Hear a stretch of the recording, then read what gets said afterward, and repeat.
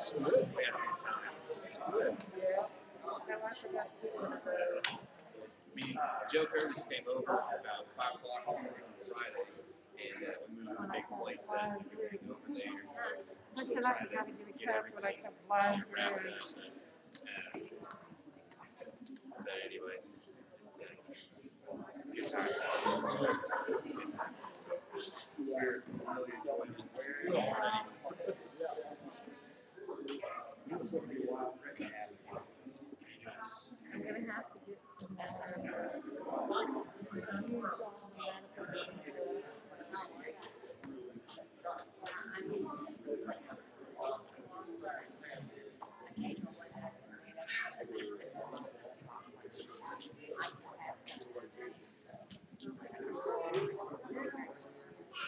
well,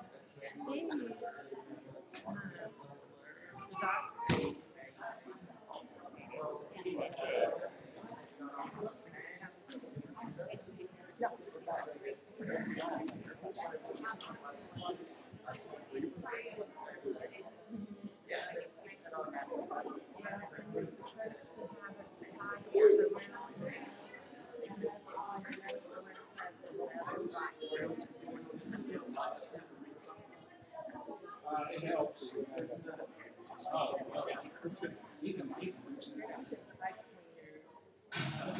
Good morning, everyone. Glad to see you. Glad you hold up all your fingers so we can see if you survived.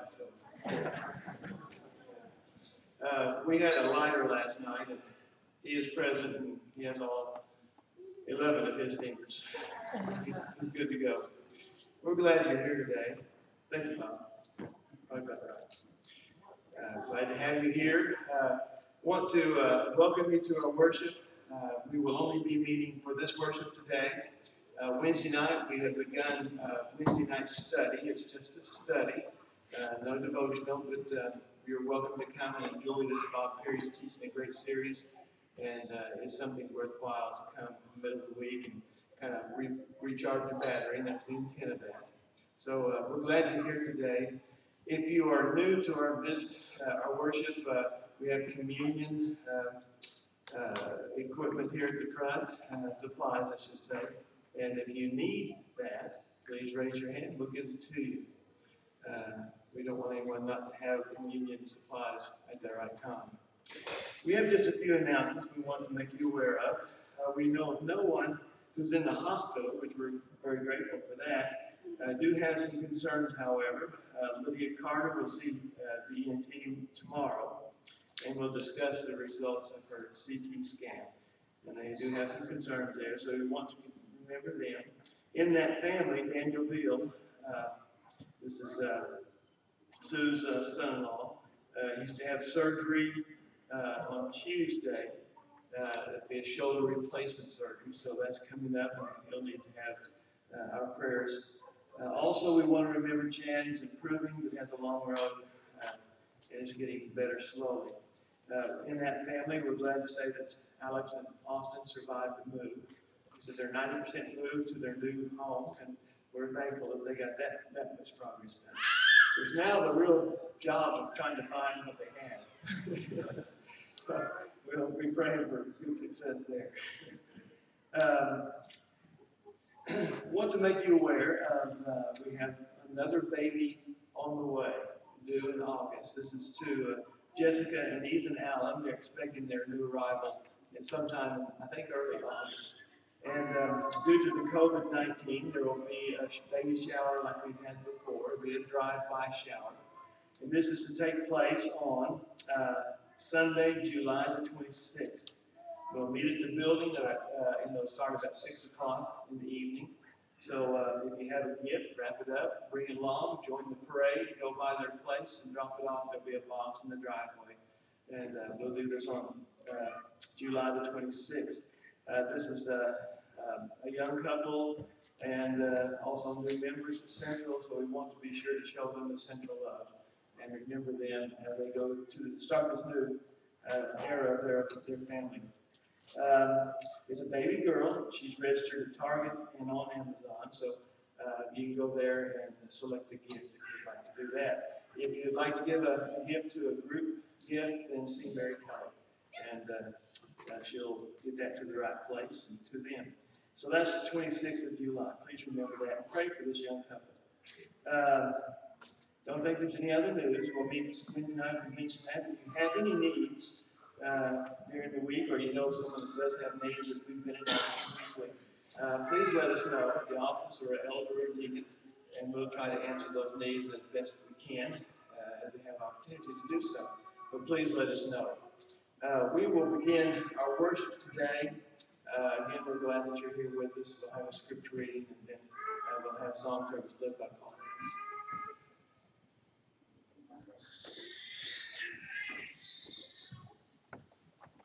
Our scripture this morning is found in John chapter 11, verses 25 through 27. Jesus said to her, I am the resurrection and the life. He who believes in me, though he die, yet shall he live. And whoever lives and believes in me shall never die. Do you believe this? She said to him, Yes, Lord, I believe you are the Christ, the Son of God, he who is coming into the world.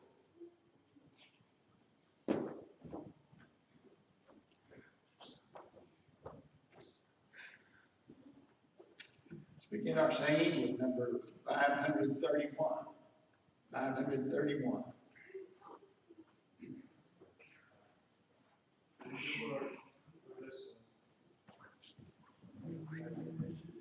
Books.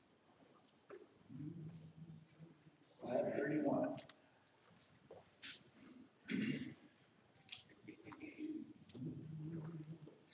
Praise the Lord, ye heavens adore him. Praise him, angels in the high, sounding rejoice before him. Praise him, all ye stars of light. Hallelujah, amen. Hallelujah, amen. Amen. Praise the Lord, for he has spoken. Was his mighty voice so saying, laws of shall be broken, for the guidance he has made. Hallelujah, amen. Hallelujah, amen. Amen. Praise the Lord, for he is glorious. Never shall his promise fail. God hath made his saints victorious. Stand and death shall not prevail. Hallelujah, amen. Hallelujah, amen. Amen. Praise the God of our salvation. Hosts on high his proud proclaim. Son of creation, Lord, and magnify his name. Hallelujah, amen. Hallelujah, amen. Amen.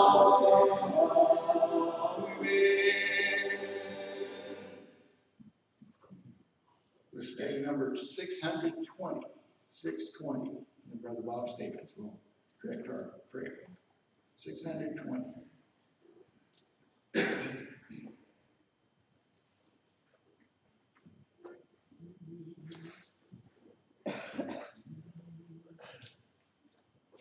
Teach me thy way, O Lord, teach me thy way.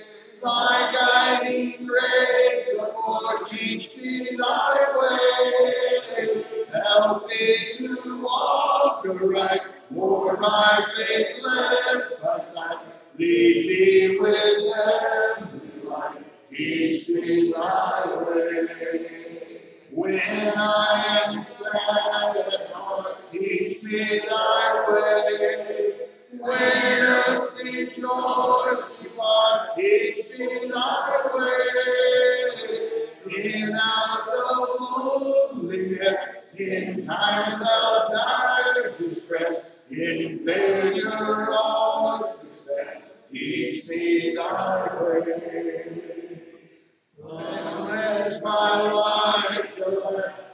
teach me thy way. Where my lot be cast, teach me thy way. Until the race is run, until the journey is done, until the round is won, teach me thy way.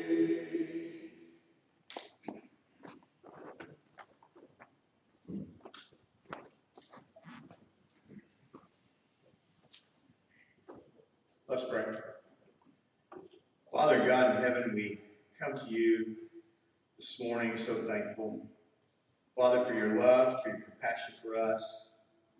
Father, for the gift of your Son.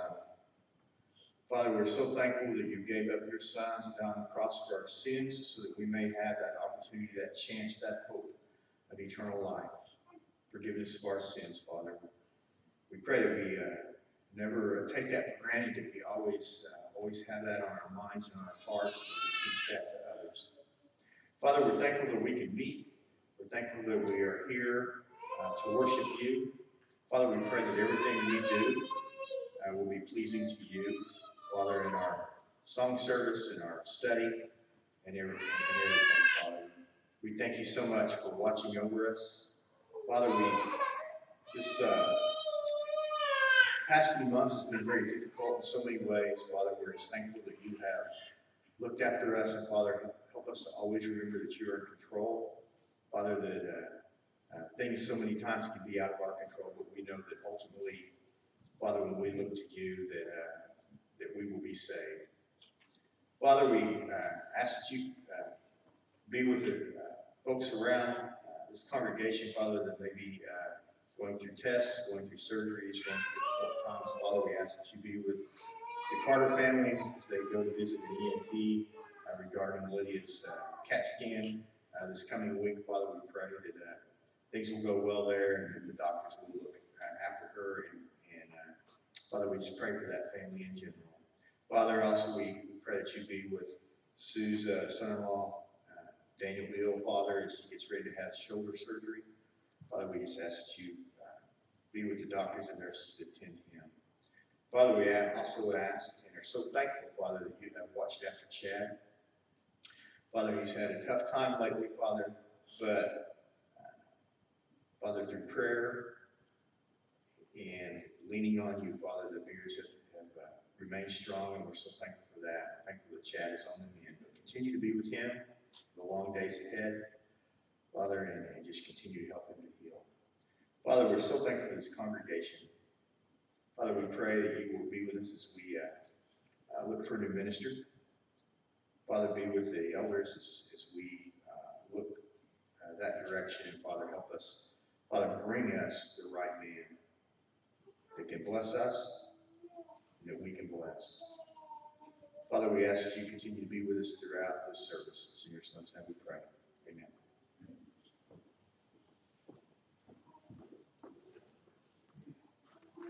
Let's turn to number 516.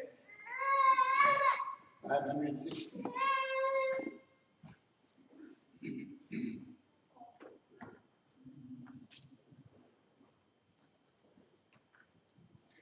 One day when heaven was filled with his praises, one day when sin was as black as could be, Jesus came forth to be born of a virgin.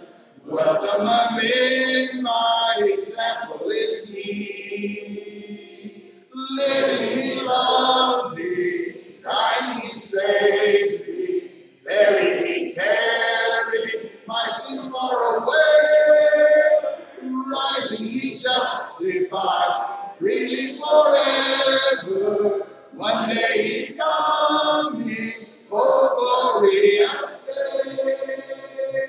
One day they led him up Calvary's mountain. One day they nailed him to die on a tree. Suffering anguish, despised and rejected, bearing our sins, my Redeemer is he. Living he loved me, dying he saved me, buried he carried my sins sins far away.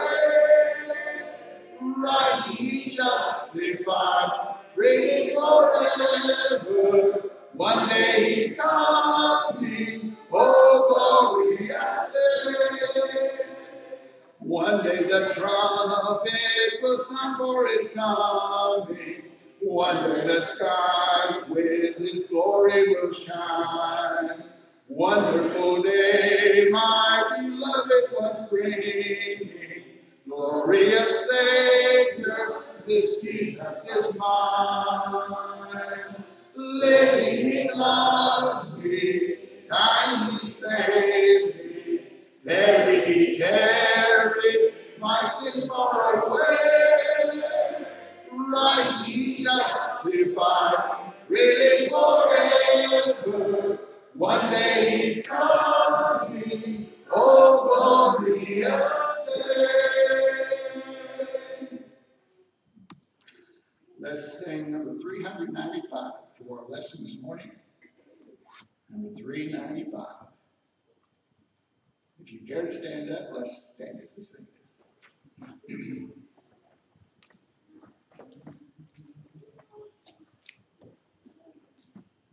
There are no stained glass windows in the temple of my heart. No chiming bells remind me when to pray. But there the Savior meets me, and from all the world apart, we'll walk together hand in hand each day. Let my heart be a chapel for the Lord. Let his name there forever be adored. Let it be a place of prayer. May he always meet me there. Let my heart be a chapel for the Lord. There are no stately anthems, my choir greatly now. My only song is Christ who died for me. And while angels bow in worship, my heart will swell the sound. I'll sing his praise throughout eternity. Let my heart be a chapel for the Lord. Let his name there forever be adored. Let it be a place of prayer. May he always meet me there. Let my heart be a chapel for the Lord. Be seated, please. Let's use number 740 for invitation.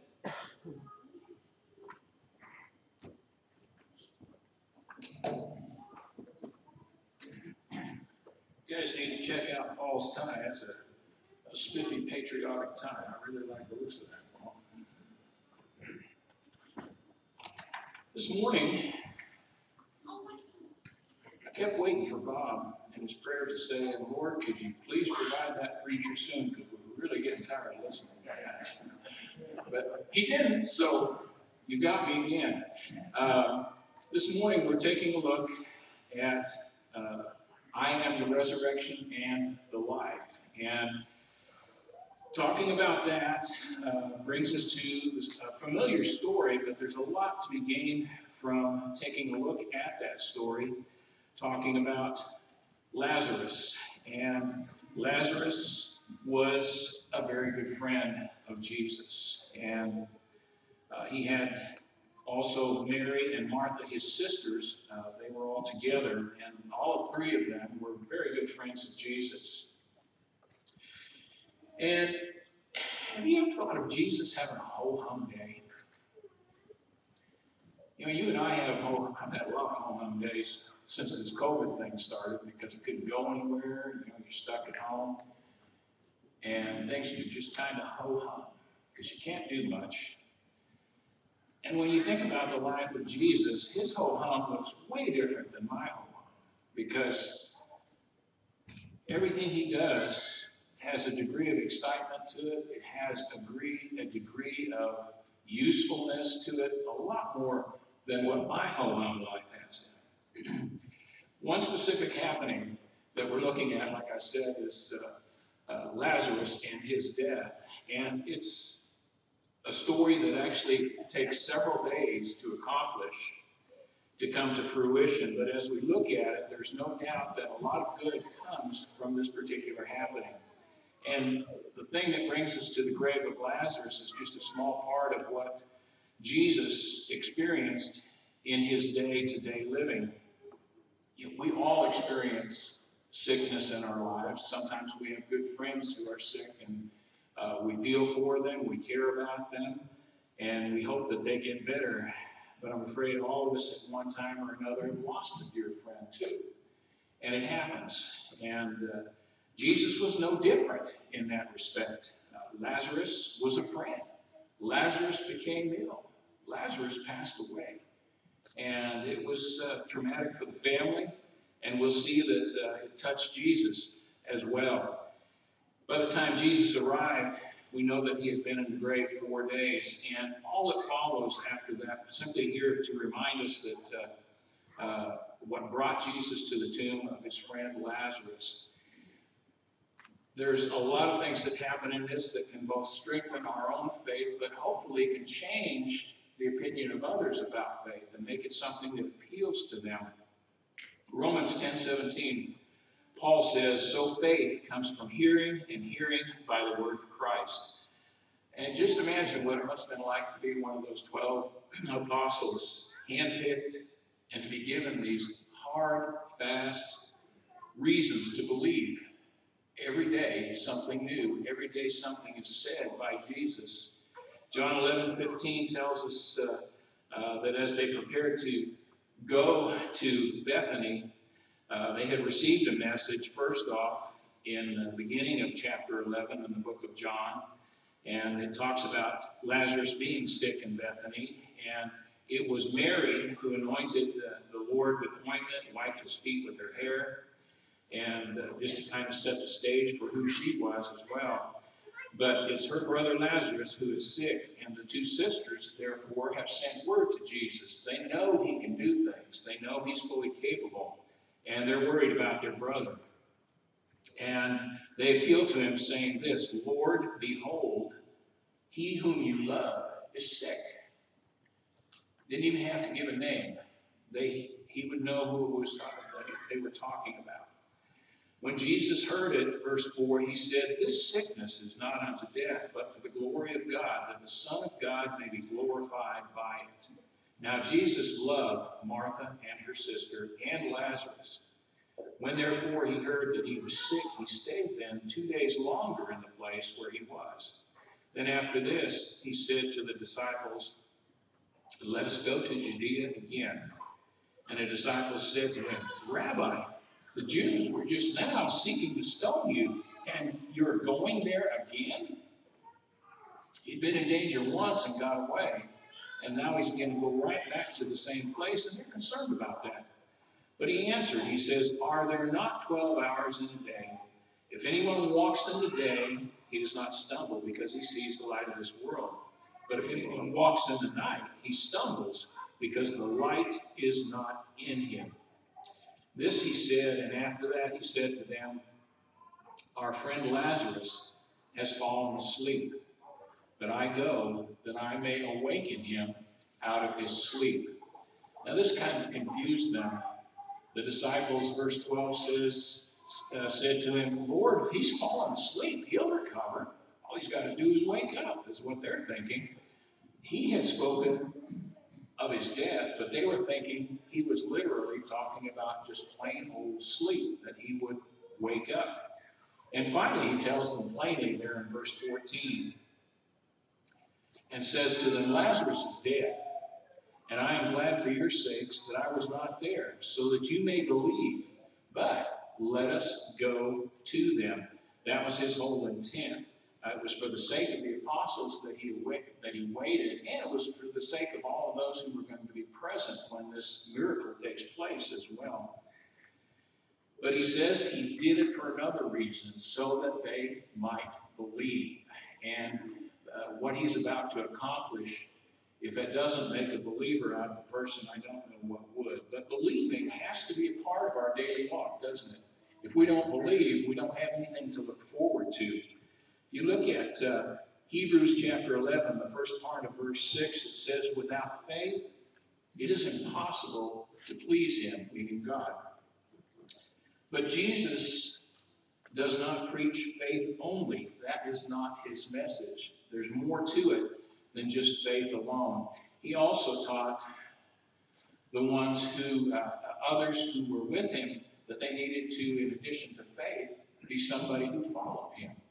And then thirdly, this is an important one here, he wants his believers to finish the course, finish the race. He called on his believers to follow him both literally, figuratively, and spiritually. If you take a look at John 11, verse 15, now he tells his apostles that let's go to him, let's go there. And it's interesting when he says this. You remember doubting Thomas? Well, that came later. At this point, Thomas is up for just about anything. And when he says, let's go, and that it's time for them to go, even knowing what happened before, that people were trying to kill him, Thomas was up for it. And this is how he answers that.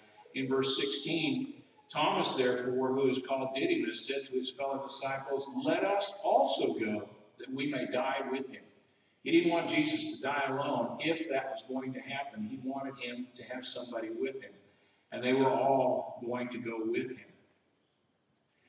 So they move along, and following Jesus seemed to be a pretty commonplace thing for this hand-picked dozen that was with him. They followed him through thick and thin. And faith and following was not going to be enough in this particular case. There was a third mark that would determine who was going to be with Jesus, and this mark was that of finishing. There's a couple of places that people talk about finishing, and both of them happen to be from the Apostle Paul. But if you look forward a little bit to the book of Acts in chapter 20, this is an instance where Paul has been out on a missionary journey, and he is getting ready to leave and move on down to another location. And he is saying goodbye to some people in chapter 20. He is saying farewell to Ephesus. And you get down to verse 22. He says to the people of Ephesus there, and now behold, bound in spirit, I am on my way to Jerusalem, not knowing what will happen to me there, except that the Holy Spirit solemnly testifies to me in every city, saying that bonds and afflictions await me. So he kind of has an idea of what's waiting for him. But I do not consider my life of any account as dear to myself, in order that I may finish my course. He understood what Jesus was talking about. Paul knows you've got to finish the course. You can't just go halfway. And to testify solemnly of the gospel of the grace of God. And then again, Paul talking over in the book of 2 Timothy in chapter 4 there, Paul says this. In 2 Timothy chapter 4, starting in verse 5, Paul says, but you, be sober in all things, endure hardship, do the work of an evangelist, fulfill your ministry. For I am already being poured out as a drink offering, and the time of my departure has come. I have fought the good fight. I have finished the course. I have kept the faith. In the future there is laid up for me the crown of righteousness, which the Lord, the righteous judge, will award to me on that day, and not only to me, but also to all who have loved his appearing. So Paul grasped that. He knew that this was not something you did for a little while and then you quit. You were in it for the long haul. You were in it until the end. And even towards the end of the Bible, in the book of Revelation, John mentions something about this as well. John chapter 2, verse 10. Do not fear what you are about to suffer. Behold, the devil is about to cast some of you into prison, that you may be tested, and you will have tribulation 10 days. Be faithful until death, and I will give you the crown of life. No matter what happens, stay the course, stay faithful, keep moving, and you will have your reward when that time comes. So the death of Lazarus now brings Jesus to Bethany, and his death would be the item that leads Jesus into the teaching of this special I am. And that's what we're going through here. It's all of the various I ams that Jesus mentions in the book of John. When Martha knew that Jesus was nearing, down in verse 20, she went out to meet him. She knew he was there and approaching, and so she goes out to meet him. Verse 20, we picked up the story there. Martha, therefore, when she heard that Jesus was coming, went to meet him. But Mary still sat at the house. Martha, therefore, said to Jesus, Lord, if you had been here, my brother would not have died. Those words had to hit Jesus a little bit, but yet he knew what was going on, and she didn't. So he knew that this was all going to work together for good. And to even express her faith more, she says this in the very next verse. She says, even now, I know that whatever you ask of God, God will give you. She's got faith that Jesus can do whatever it is he needs to do to help her brother, even though he's dead, even though he's been in the grave now for 4 days. So Jesus tells her this in verse 23. He says to her, your brother shall rise again. Well, she takes that a little differently, and she answers back to him and says, I know that he will rise again in the resurrection on the last day. She's picturing something totally different. She doesn't realize that Jesus has plans for today. Jesus said to her, I am the resurrection and the life. He who believes in me shall live even if he dies. And everyone who lives and believes in me shall never die. Do you believe this? She said to him, yes, Lord. I have believed that you are the Christ, the Son of God, even he who comes into the world. And when she had said this, she went away and called Mary, her sister, saying secretly, the teacher is here and calling for you. And when she heard it, she arose quickly and was coming to him. So those are the plans. Jesus tells her he is the resurrection and the life. He hasn't completely made the journey all the way to where Lazarus is at this point. And then Martha leaves Jesus and sends Mary to him. And it's interesting that the words Mary says to him when she meets up with him, she comes to him in verse 32, where Jesus was. She sees him. She fell at her feet, saying to him, Lord, if you had been here, my brother would not be dead. Virtually the same thing that her sister said. They both knew that Jesus had the capability to save his life. And when Jesus therefore saw her weeping, and the Jews who came with her also weeping, he was deeply moved in spirit and was troubled. And he said, where have you laid him? And they said to him, Lord, come and see. And then everybody likes to say, this is the shortest verse in the Bible, but it is such a word verse that is full of meaning, because it simply says, Jesus wept.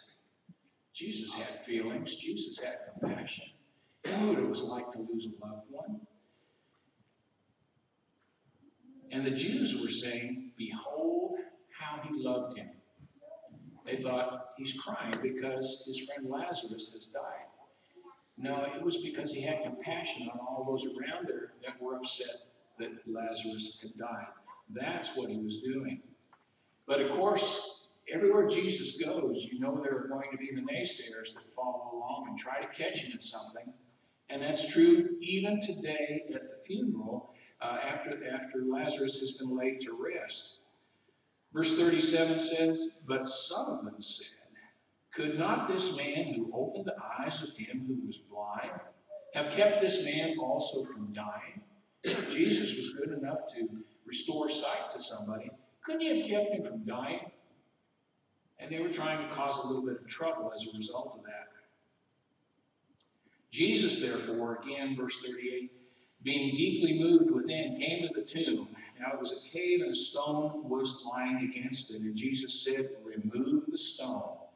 Martha, the sister of the deceased, said to him, Lord, by this time there will be a stench, for he has been dead 4 days. She's saying, are you sure you want to do this, Lord? Because he's in there, but he's been in there for 4 days now. And he says yes, and they go ahead. And the verses following that tell us what happens after that. Jesus would place all 3 marks, faith, following, and finishing, in one basket now with what he accomplishes. He looks at her and he says to her, did I not say to you, if you believe, you will see the glory of God? And so they removed the stone. And Jesus raised his eyes and said, Father, I thank thee that thou heardest me. And I knew that thou hearest me always. But because of the people standing around, I said it, that they may believe that thou didst send me. And when he had said these things, he cried out with a loud voice, Lazarus, come forth. And he who had died came forth, bound hand and foot with wrappings, and his face was wrapped around with a cloth. And Jesus said to them, unbind him and let him go. So he tells Martha, didn't I tell you that if you have faith, you would see the glory of Jesus? He says a prayer. He calls for Lazarus to come forth. And what happens? He does that very thing. No wonder he wanted to go to Bethany. No wonder he waited, because he had something to show these people, something to illustrate to these people how important it was to go the distance and to not lose heart and to continue to remain strong. Everyone may not have believed what they saw, but nevertheless, they saw it. They saw what Jesus was able to do. And the point of this whole story is that everyone saw that Jesus truly was the resurrection and the life. Well, we know the number one thing that Jesus wants us to do is to run the race, and not just halfway, all the way. In other words, we don't ever retire from being a Christian. We are Christians until the day we die. We do what he wants us to do. Jesus himself, talking about this very thing as he comforted his disciples in chapter 14 of John, put it this way. He said, let not your heart be troubled.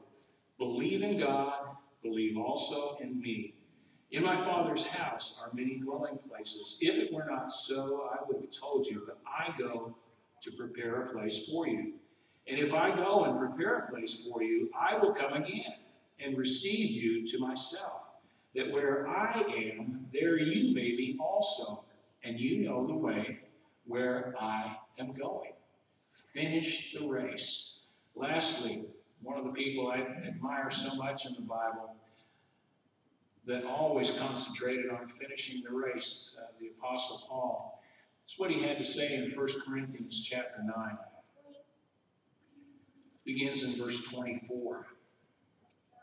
And he's talking about running that race and finishing the race. Verse 24.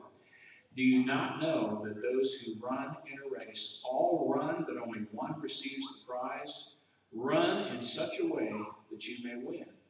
And everyone who competes in the games exercises self-control in all things. They then do it to receive a perishable wreath. But we, you and I as Christians, an imperishable. Therefore I run in such a way as not without aim. We know what we're running for. We know where we're running to. I box in such a way as not beating the air. I'm not shadow boxing. I know exactly what I'm doing, and I know exactly where I'm headed. In verse 27, he finishes the thought and says, but I buffet my body and make it my slave, lest after I have preached to others, I myself should be disqualified. Bottom line, run that race, never quit, and finish that race. Doesn't matter how long it takes. You just need to keep going and finish the race. This morning, if you have not come to Christ yet and you would like to begin to run that race, you can do that this morning by putting on Christ in baptism. If you have any other needs in your life that you want someone to pray for and to make the congregation aware of so that they can do so likewise, we'd invite you to come as together now we stand and sing. Jesus is standing in Pilate's hall, greatness forsaken, betrayed by all. Hearken what beateth the servant call. What will you do with Jesus? What will you do with Jesus, my friend? Neutral you cannot be. Someday your heart will be asking, old friend, what will he do with me? Jesus is standing on trial still. You can be false to him if you will. You can be faithful through good or ill. What will you do with Jesus? What will you do with Jesus, my friend? Neutral you cannot be. Someday your heart will be asking, oh friend, what will he do with me? Jesus, I give you my heart today. Jesus, I'll follow thee all the way. Gladly obeying where you say, this will I do with Jesus. What will you do with Jesus, my friend? Neutral you cannot be. Someday your heart will be asking, oh friend, what will he do with me?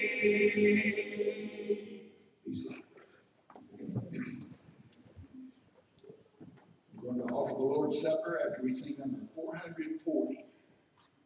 440.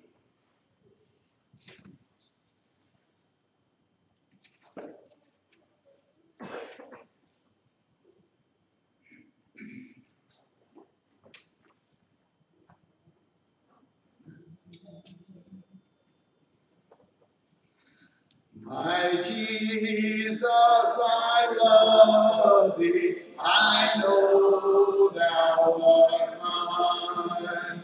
For thee all the folly of sin I resign. My gracious Redeemer, my Savior art thou. If ever I love thee, my Jesus is now. I love thee because thou hast first loved me and purchased my pardon on Calvary's tree. I love thee for wearing the thorns on thy brow. If ever I love thee, my Jesus is now. In mansions of glory and endless delight, I'll ever adore thee in heaven so bright. I'll sing with the glittering crown on my brow. If ever I love thee, my Jesus is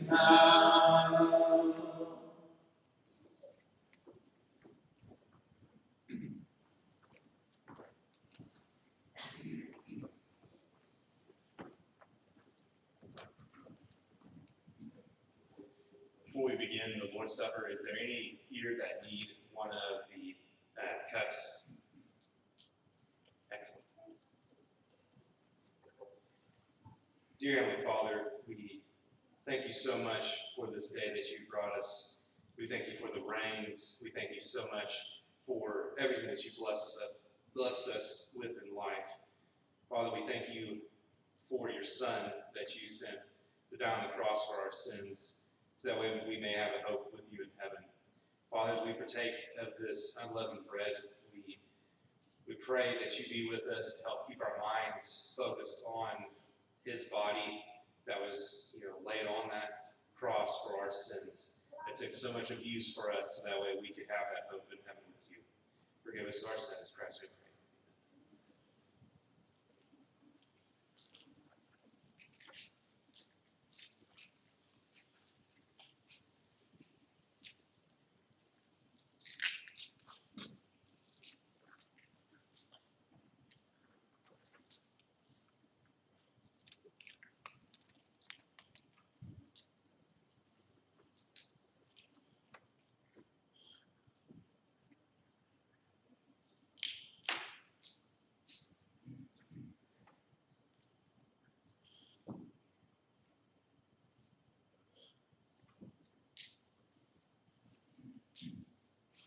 You pray with me. Dear Heavenly Father, thank you for giving us this wonderful day. We can meet in your house. Please don't let us forget your Son when he died on the cross, shed the blood on the cross for our sins. Let us not forget that's what this cup represents. Please let us make it matter beautiful to you in your name.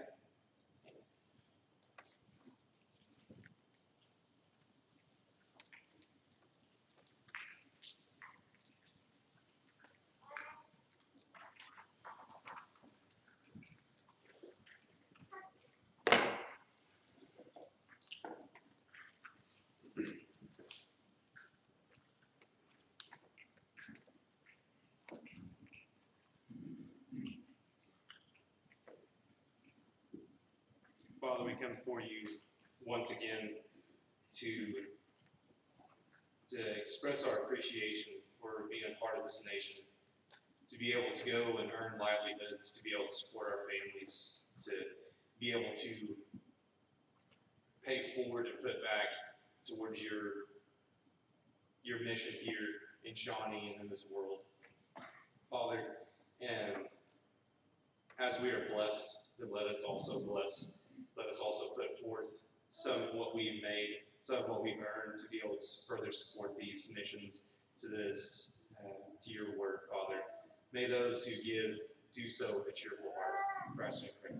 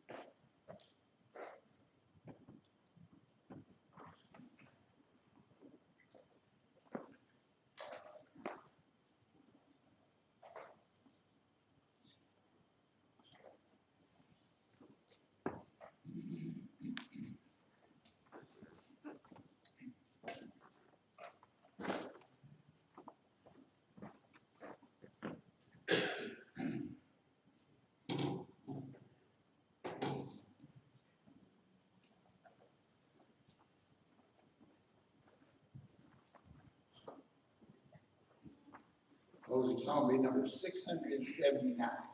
679. Brother Dwayne Dennis will lead us in prayer after we sing this song. Let's stand together, please.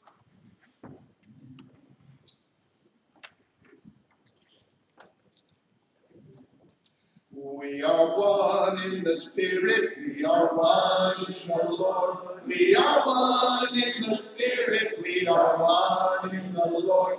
And we pray that our unity may one day be restored. And they know we are Christians by our love, by our love. Yes, we'll know we are Christians by our love. We will walk with each other. We will walk hand in hand. We will walk with each other. We will walk hand in hand. And together we'll spread the news that God is in our land. And we'll know we are Christians by our love, by our love.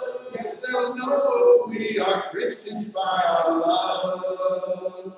All praise to the Father, from whom all things come, and all praise to Christ Jesus, his only Son. And all praise to the Spirit who makes us one. And they'll know we are Christians by our love, by our love. Yes, they'll know we are Christians by our love.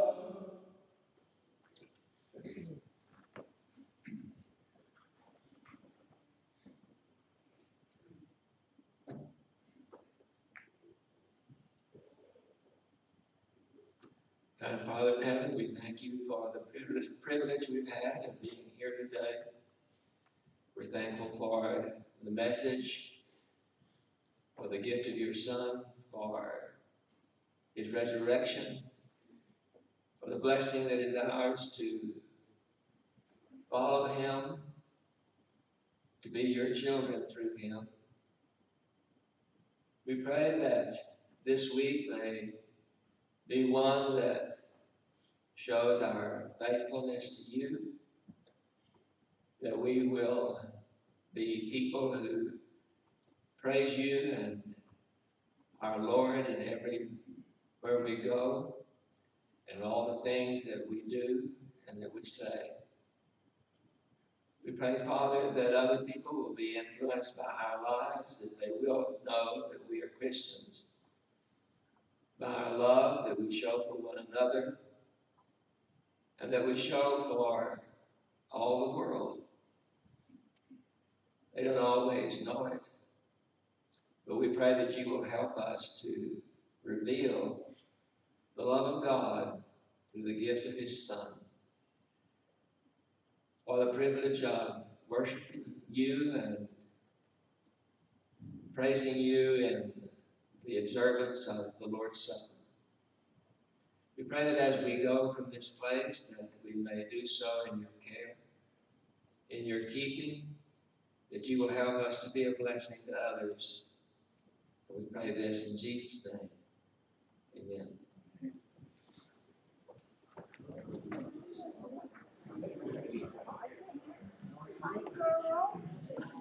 Two hugs or something next time. Oh, bro.